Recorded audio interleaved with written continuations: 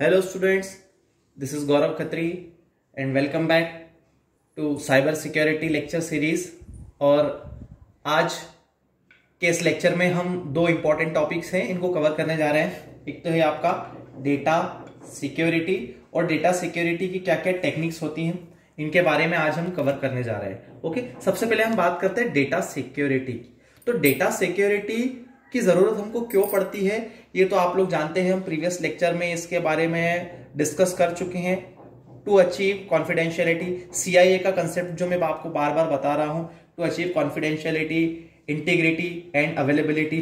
तो ताकि हमारा डेटा का जो भी हम डेटा पैकेट्स को जो भी हम एक प्लेस से दूसरे प्लेस पर सेंड कर रहे हैं या फिर उसको दूसरी प्लेस पर पहुंचा रहे हैं, तो इस केस में क्या हमको क्या करना है कि कॉन्फिडेंशियलिटी अचीव हो और वो डेटा का किसी भी तरह से मिसयूज ना हो। ओके, तो हम डेटा सिक्योरिटी देखते हैं। डेटा सिक्योरिटी होता क्या है?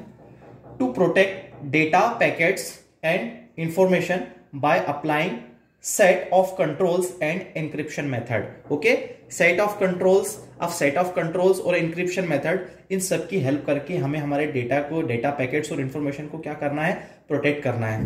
अब हम जो देखेंगे सेट ऑफ कंट्रोल्स, जैसे कि हम अभी आगे इसके बारे में पढ़ेंगे, फायरवॉल, VPN हो गया। ओके, तो ये सब चीजें हम इसके अंदर देखेंगे डेटा सिक्योरिटी के अंदर। तो ये सिंपल सी चीज हो गई कि डेटा सिक्योरिटी क्या होती है? To protect data packets and information by applying set of controls end encryption method. इन सब की हेल्प से हमको क्या करना रहता है, हमारे डेटा पैकेट्स को प्रोटेक्ट करना होता है। ओके, अब इन सब चीजों के लिए हमें किन किन टेक्निक्स की जरूरत होती है, जो हमारा पॉइंट है सिक्योरिटी टेक्निक्स। अब हम कवर करने जा रहे हैं सिक्योरिटी टेक्निक्स, कौन कौन सी टेक्निक्स होती हैं। तो सबसे पहले इसमें हमको क्या कवर करना है?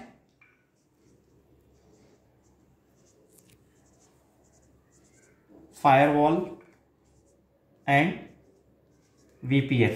ओके, तो देखते रहिए हमारा वीडियो। अब हम बात करते हैं आगे फायरवॉल की। ओके, अब हम बात करते हैं फायरवॉल की। फायरवॉल एक्चुअल में होता क्या है, इसको समझाने के लिए मैं आपको एक छोटा सा एग्जांपल देता हूं। मोस्ट ऑफ यू, आप लोग ज्यादातर किसी मॉल में कभी गए होंगे, तो जब भी हम मॉल में जैसे ही एंटर होते हैं तो वहां पर सबसे पहले क्या होता है, वहां का जो सिक्योरिटी सिस्टम होता है वो हमें चेक करता है प्रॉपरली। और वहां पर क्या होता है, एक मेटल को डिटेक्ट करने की एक मशीन होती है ये। ओके, मेटल डिटेक्टर होता है, और उसके बाद में फिर एक पर्सन होता है, वो पर्सन आपको प्रॉपर चेक करता है।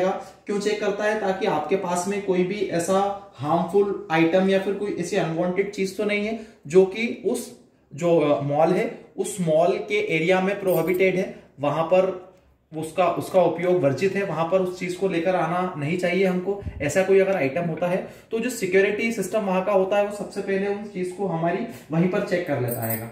ओके, जैसे कि अगर हमारे पास में कोई गन या कोई नाइफ तो नहीं है, इस तरह की सारी चीजें वो पहले ही बाहर वहीं पर चेक कर लेता है, ताकि वहां के एरिया को, अंदर के एरिया को किसी तरह का कोई भी नुकसान ना हो सके। वैसे ही फायरवॉल के केस में हम बात करते हैं तो क्या होता है, ये जो एक्सटर्नल नेटवर्क है, सपोज यहां से कोई डेटा पैकेट अगर किसी इंटरनल नेटवर्क में आने की कोशिश कर रहा है या इंटरनल नेटवर्क की तरफ आ रहा है, तो ये फायरवॉल का काम क्या होता है, जैसे मैंने अभी आपको बताया था कि शॉपिंग मॉल में एक सिक्योरिटी सिस्टम होता है, वैसे ही फायरवॉल का काम क्या होता है, एक सिक्योरिटी सिस्टम की तरह यहां पर इन दोनों के बीच में होता है। और उसका काम क्या होता है कि एक्सटर्नल मीडियम से जो भी डेटा पैकेट्स इंटरनल मीडियम या इंटरनल नेटवर्क की तरफ आने की कोशिश करते हैं, तो उनको प्रॉपरली वहां पर चेक करता है कि उसमें कोई हार्मफुल आइटम तो नहीं है, वायरसेस या फिर मैलिशियस तो नहीं है। इस तरह की सारी चीजों को वो वहां पर पहले प्रॉपरली चेक करता है।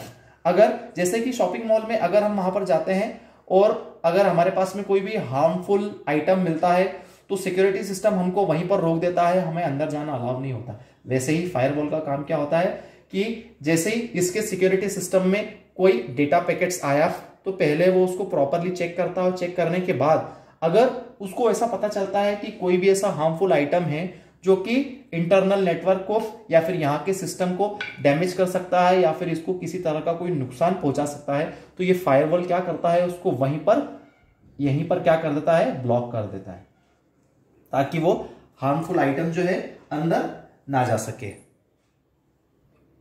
ये जो फायरवॉल होते हैं ये एक्चुअल में किसके फॉर्म में होते हैं? सॉफ्टवेयर और हार्डवेयर दोनों के फॉर्म में हो सकते हैं हमारे सिस्टम में, जो कि एक तरह से सिक्योरिटी एजेंट की तरह हमारे सिस्टम को या फिर हमारे नेटवर्क को क्या करते हैं? प्रोटेक्ट करते हैं, ताकि कोई भी हार्मफुल मटेरियल या हार्मफुल आइटम हमारे इंटरनल नेटवर्क में एंटर ना हो सके। ओके, ये बात हो गई हमारे फायरवॉल की। आपको मैंने शॉर्ट में इसकी बेसिक चीजें बताने की कोशिश की है कि एक्चुअल में फायरवॉल होता क्या है। एक बार और मैं आपको शॉर्ट में बता देता हूं कि जब भी कोई डेटा पैकेट्स अगर एक्सटर्नल नेटवर्क से या फिर किसी अनसिक्योर नेटवर्क से हमारे इंटरनल नेटवर्क में एंटर करने की कोशिश करता है या एंटर होता है, तब ये जो फायरवॉल होता है, जो कि हमारे सिस्टम में इनबिल्ड होता है, सॉफ्टवेयर या हार्डवेयर के फॉर्म में होता है, तो वो क्या करता है? उस डेटा पैकेट्स को सबसे पहले प्रॉपर चेक करता है, और चेक करने के बाद में अगर उसमें किसी भी तरह का कोई वायरस या किसी भी तरह का कोई हार्मफुल आइटम नहीं होता है, तभी वो उसे करेक्ट करके इंटरनल नेटवर्क में एंटर होने की परमिशन देता है। अदरवाइज इसमें कोई भी हार्मफुल आइटम होता है तो उसको वहीं पर ब्लॉक कर देता है। ओके, ये बात हो गई फायरवॉल की। अब फायरवॉल के बाद में जो नेक्स्ट चीज आती है जिसके बारे में हमको डिस्कस करना है, वो है आपका वीपीएन।